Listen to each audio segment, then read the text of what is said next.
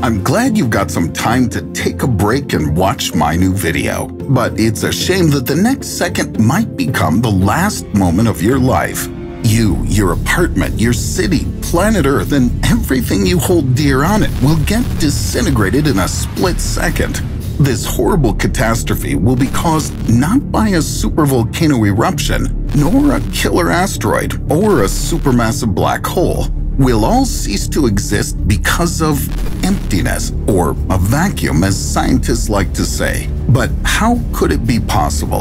In this video, you're going to learn what dangers are waiting for us in seemingly empty places. Can physicists on Earth destroy the entire cosmos? And most importantly, can a vacuum end the world we know and love? We tend to think that a vacuum is something plain and boring. However, it can be quite different. To make your room truly clean, you must do the proper thorough cleaning. It's about time. A mega robot vacuum will have to do its absolute best to suck up everything that happens to be in the way, from a large desk chair to the very last molecule of air. But even that won't be enough to create total emptiness in the room, or in other words, a vacuum. To do that, we'll have to remove the elementary air particles that are smaller than molecules. They're produced by quantum fields, for example, electromagnetic. When one of these fields contains energy, it bubbles like water in a kettle and ejects particles into the emptiness. But if the field has zero energy, it relaxes just like you after a long day at work. Let's switch all fields off. Here we go. We've created a true vacuum in our room. Now, the atmosphere is perfectly calm and there are no danger signs. But in practice, it turns out that not all the fields are willing to let themselves drop to zero. They can have a certain reserve of energy even in a calm state. That's like lying down to rest on the back of a sofa instead of the cushions. The nothingness of this sort is called a false vacuum, and this thing is not harmless. Its quantum fields can simulate inactivity for billions of years and then suddenly dump all their energy so that there's none left. The repercussions can be compared to that of a magnitude 10 earthquake, and it won't strike just the room, but the entire universe. I bet you want me to reassure you that we live in a safe, true vacuum. I wish I could, but I have bad news. Why are some scientists sure that our universe is surrounded by an explosive false vacuum? Higgs, boson, particle, how could you not get that? He's right, Penny, it's all there. They've spent a lot of time monitoring the unusual behavior of the Higgs field that's not even pretending to be relaxed. Under normal conditions, all the quantum fields around us dance the night away like students on campus. But even when scientists cut the power so that the fields have nowhere to get energy from, some part of the Higgs field, or the Higgs boson, continues partying as if nothing's happened. And nobody knows how. But that's actually a good thing, because if it weren't so energetic, all things in the universe, including us, would be weightless. Although, if the Higgs field someday didn't just disappear but decided to get rid of its extra charge without warning, the false vacuum of our universe will immediately turn into a true one, which will have devastating consequences. Will it entail an epic spacequake hitting all the galaxies? Or can it be that our solar system will face the Big Rip? Or will we all just get squished to the delight of all flat earthers? Truth be told, astronomers have no idea what might happen to our world in case of vacuum decay, but they do know how this universal catastrophe will start. What will trigger false vacuum decay?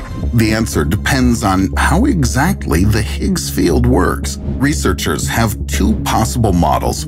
The first one suggests that the Higgs field balances on its energy hill just like on the back of that sofa. However, the fun will be over when an incredibly powerful blast shatters at least one Higgs boson and throws it into a state of a true vacuum. In turn, this teeny tiny particle will teach the rest of the Higgs field around it how to lose energy. That's how a vacuum bubble will start growing and make the last judgment come way faster than we expected. The bubble will keep swelling indefinitely since the Higgs field permeates the entire universe. When getting trapped in it, any matter will instantly disintegrate into massless elementary particles.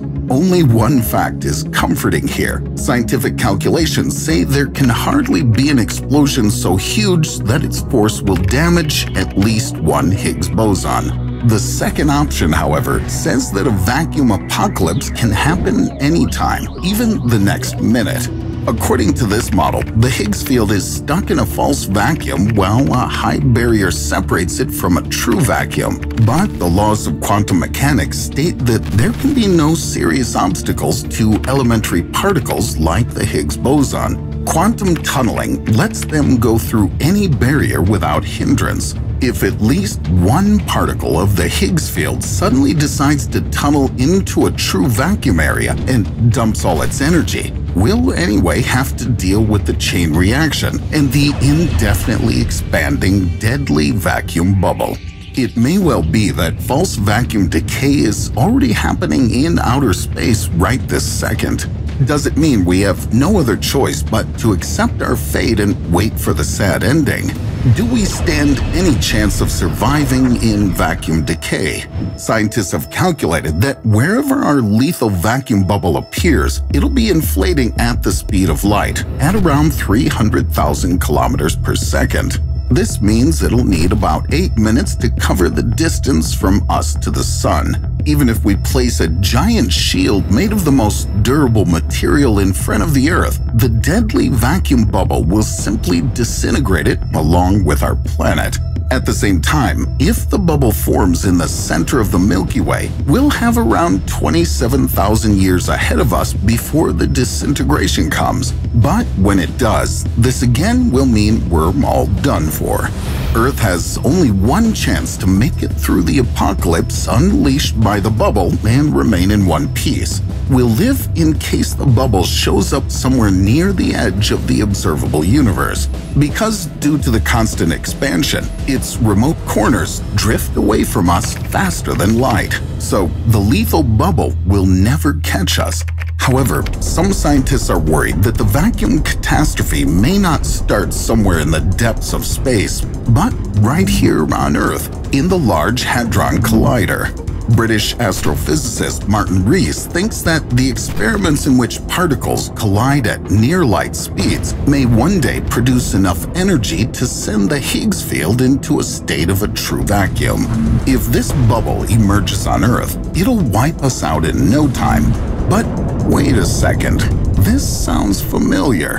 In the 1940s, before history's first nuclear weapon test was conducted, scientists of the Manhattan Project feared that the atomic blast would trigger a chain reaction that might ignite the Earth's atmosphere or instantly boil the ocean in case of an underwater explosion. Spoiler alert, none of that happened. That's why today, most physicists are sure that Martin Rees is wrong. They believe the Large Hadron Collider will never have enough power to create the deadly vacuum bubble. But let's not forget that a new Chinese collider will start operating in 2030. It'll be 2 times bigger and 7 times more powerful than its predecessor.